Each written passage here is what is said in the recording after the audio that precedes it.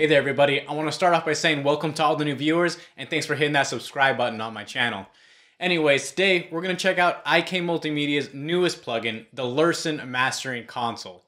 It's their newest collaboration with Lurssen Mastering in Los Angeles. If you don't know much about Lurssen Mastering, they've been around for 23 years I think, and they have done a slew of amazing albums and soundtracks.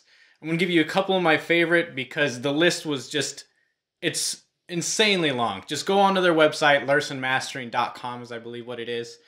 Some of my favorites that they've done is Metallica, Foo Fighters, Dweezil Zappa, Mr. Big, Joe Bonamassa, Elton John, Queens of the Stone Age, Eric Clapton, Lenny Kravitz, Spinal Tap, B.B. King, Lynyrd Skynyrd, Motley Crue, Guns N' Roses, Johnny Cash, Rob Zombie, Alice Cooper.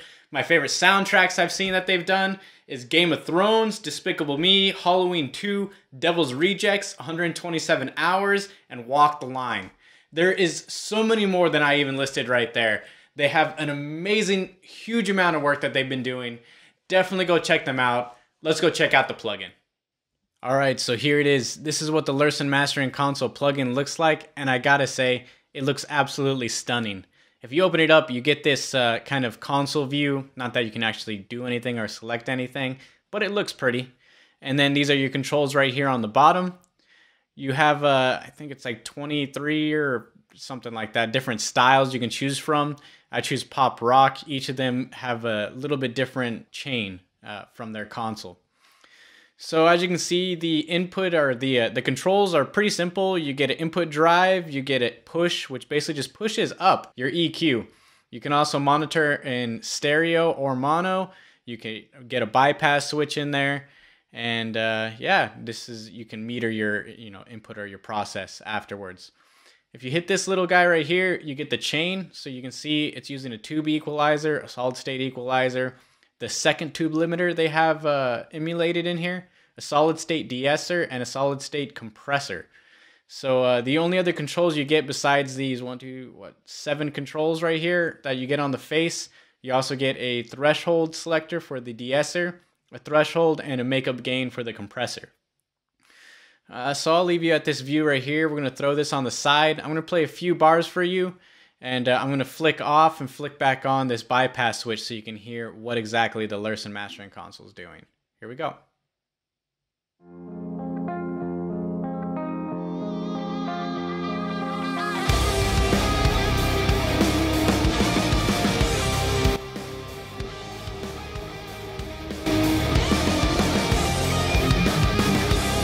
So as you can see, it does quite a bit. We get our volume, we get everything you kind of want in a mastering situation, all with this one plugin. You can see everything's not working too hard. You know, they're just not boosting for volume. They're not trying to compete in any loudness wars, that's for sure. Although they do have a great rap sheet of things that are pretty loud. That's not to say it takes away from how it sounds. So let's see. I'm going to go ahead and show you what my original master sounded like. And that's going to go right into the Lurssen. So you can see this bottom part is going to be my original, and then to the Lurssen right here. And hear how that sounds.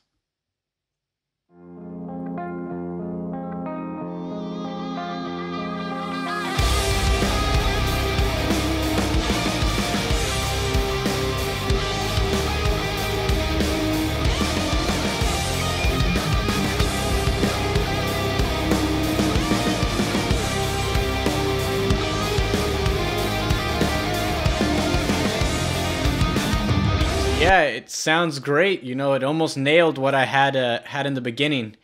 The only thing I really would have to note is that I had to bring down my original master -3 dB because I had a limiter at the end shaving off the peaks of the snare and the kick. So that let me get it a little louder, and it still didn't change the overall sound. But again, if you're not going for the total loudest thing, you don't need that. But any DAW is going to come with a pretty good limiter in it.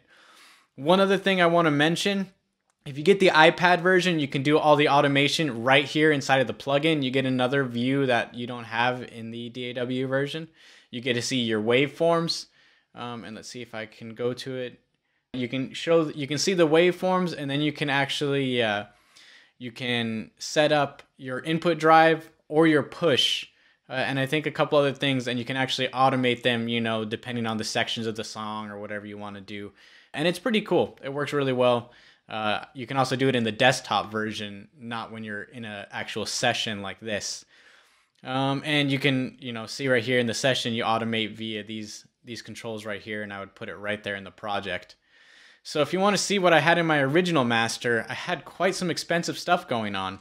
So I first was going into the FabFilter Pro Q2, and that goes for $179. That goes into the SSL from Waves, the E channel, and you can only get that in certain bundles. The cheapest bundle is the SSL bundle. That's $749. And I have just the Logic gain utility, and that's not doing anything. I just use that to change the input into my compressor, so I'm not adjusting the settings in the compressor ever. That brings me to the next plugin though, and that's the T-Rax bus compressor, which is also an SSL emulation. And that goes for 115 USD. It's really awesome. It comes with this high pass filter. It's not that it's actually high passing anything. It's just gonna high pass what the bus compressor is reading, so you can kind of not let it just work off the kick drum, which is awesome because I don't want that actually going down. I think the Slate SSL version does the same thing. From that, we go into the Waves Kramer tape, which I use on every single project. Maybe not on the master, but definitely on tracks. It's just an amazing plugin. That goes for 249 USD. And that's going into my final bit, the Pro L, as you can see right here. And the FabFilter Pro L goes for 199 USD. And again, like I said, the only thing that got my master a little louder was that this was shaving off about 2 or 3 dB, nothing more than that. And it's just those stray kick and snare hits, which was, you know, it does it in a nice way. As it says right here in this style, it's transparent. Anyways, all these plugins go for 1,500 USD. And this Lurssen Mastering console right here goes for 225 USD. And you can actually get a 10-day free trial, whether you download it on the computer or the iPad. So definitely gets a thumbs up from me. Check it out, guys. So as you can see, you can really get studio quality results with little to no effort with this Lurssen Mastering console plugin. IK Multimedia really did their console justice, emulating all the little nuances it has. Anyways, you get a free 10-day trial if you want to get it for the computer or the iPad. Either one I would recommend. Till next time, guys, keep it brutal.